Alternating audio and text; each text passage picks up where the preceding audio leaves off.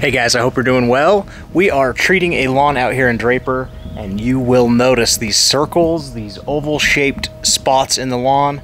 This is becoming a bigger and bigger problem here in the Salt Lake Valley. This is called Necrotic Ring spot. It's a fungus. It is a soil-borne fungus. It goes down pretty dang deep into the soil, 6 to 12 inches deep in some cases. This is not something that's easy. This is something you can manage, or we can manage. There's no quick fix.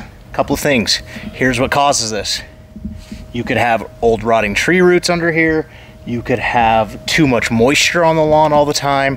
And what a lot of people do is they overfeed their lawn. If you look at the 3 numbers on the bag of fertilizer that you may use from the store, the first number is nitrogen. Heavy nitrogen really speeds up necrotic ring spot. So if you're fertilizing yourself, cut down on the nitrogen, do more soil conditioners. It will do wonders for this. But this is a problem and you will never get completely rid of this.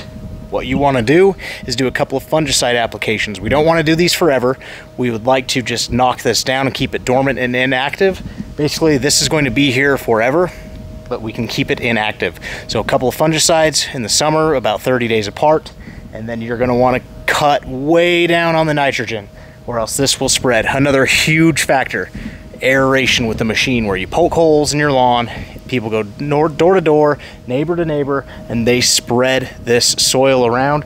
And if this lawn was aerated, there's a really high chance that, first of all, this is going to be spread, the soil is going to be spread around this yard, and even another chance that the yard after this that they went to with the machine is going to spread this very fungus into the next lawn. So you're taking a big chance, a big risk. If you have somebody come aerate your lawn, you don't know who they did the house before. There are other options. There are other ways to loosen up the soil, which we include in our program, and they don't leave the turds, they don't spread fungus, and they don't have a chance of breaking sprinklers. So get on top of this. This is not something easy to deal with.